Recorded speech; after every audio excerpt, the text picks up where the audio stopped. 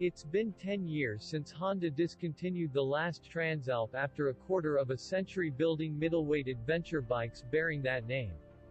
For 2023, the Honda Transalp is back, and unlike its slightly soft forebears, the new bike's on-paper specifications give it everything it needs to dominate its category.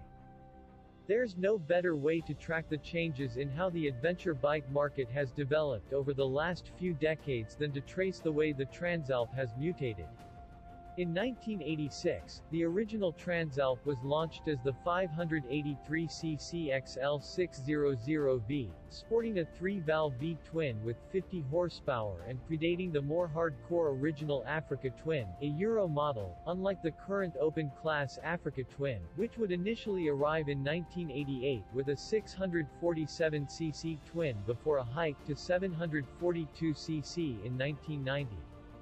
Over the years, the Transalp would get capacity hikes to 647cc in 2000 and 680cc in 2008, but it never topped the 60 horsepower mark. Fast forward to today and the Transalp is revived, this time with the 755cc 4-valve per-cylinder Unicam parallel twin that debuted a few weeks ago in the XL750 Hornet. Now called the XL750, the Transalp makes the same 91 horsepower as the Hornet, which is around 50% more powerful than the best any of its predecessors could achieve.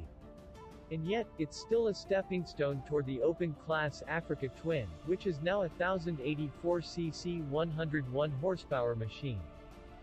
The Unicam engine follows the current Africa Twins template, borrowing the cam system that proved itself in competition in the CRF 450R motocross bike.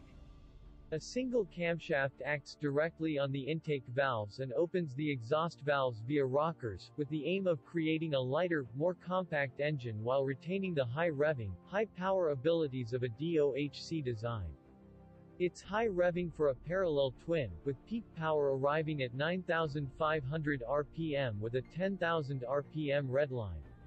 For contrast, the Suzuki V-Strom 800DE, launched the same day as the new Africa Twin, has only 82 horsepower from its own brand-new 776cc DOHC twin. Like the new Suzuki V-Strom and the Yamaha Tenere 700 that's surely its main target, the Transalp uses a 270-degree crankshaft for a V-twin mimicking throb and improved torque delivery. The ride-by-wire 46mm throttle bodies allow 5 riding modes, each combining different settings for the throttle map and engine power, engine braking, traction control, and wheelie control. The first 4 modes are pre-programmed, settings are Sport, Standard, Rain, and Gravel, while the 5th can be set up to personal preference, allowing riders to pick from 4 power maps, 5 traction control settings, and 3 engine braking modes. Although Honda has yet to announce the price of the Transalp, even in Europe, it's easy enough to get an idea of its target.